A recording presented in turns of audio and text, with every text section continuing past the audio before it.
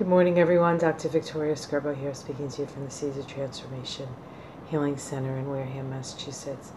Today is Friday, December 6th, and the moon is in Aries all day.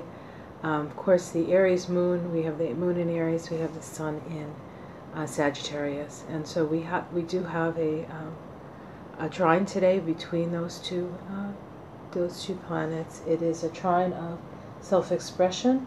It has a Leo vibe to it, or a Leo flavor, and so you can expect that people will be speaking their minds. It also can be a very creative time and a very fiery time because we're dealing with fire signs.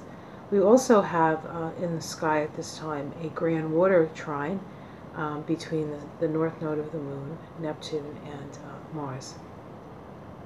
And that brings up a lot of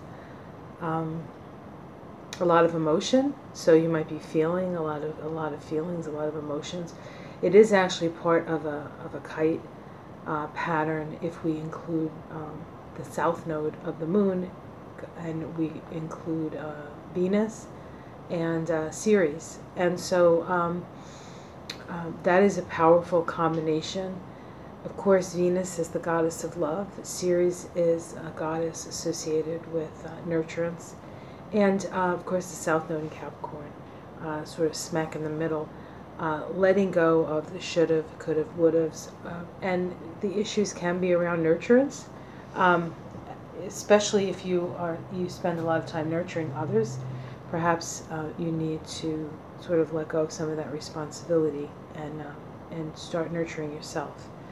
It's that old adage of putting the oxygen mask on you first before you help other people in the plane as it crashes to the ground.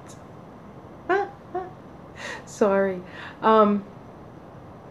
That being said, however, it might be a little bit easier than other days today because of all the fire. Fire tends to be very self-referential.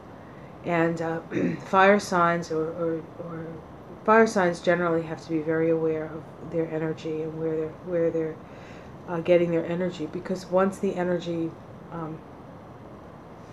source of energy, like in the case of a candle, once the wick is gone, the fire is gone. And so fire signs tend to be very aware of that. And today, even for those of us who tend to give it all away, I think we'll be more aware of how not to actually do that. We do have also a grand square with the nodes of the moon and the asteroid Juno. Juno is now in Libra, and so we're being tested. Our relationships are being tested, and Juno opposite the moon today is a question of how much am I giving away in my relationships? What am I keeping for myself? And ultimately, we all have to sort of move in the direction of Cancer, which is self-nurturance and feeling our feelings and sort of letting go of those obligations that are hurting us. So that's kind of the energy of the day. Sorry it's so dark in here. We're very early in the morning. So have yourself a great day. Like and subscribe. I'll see you again soon. Check out my Jupiter through the 12 signs. There are timestamps on it, so you should be able to find your time.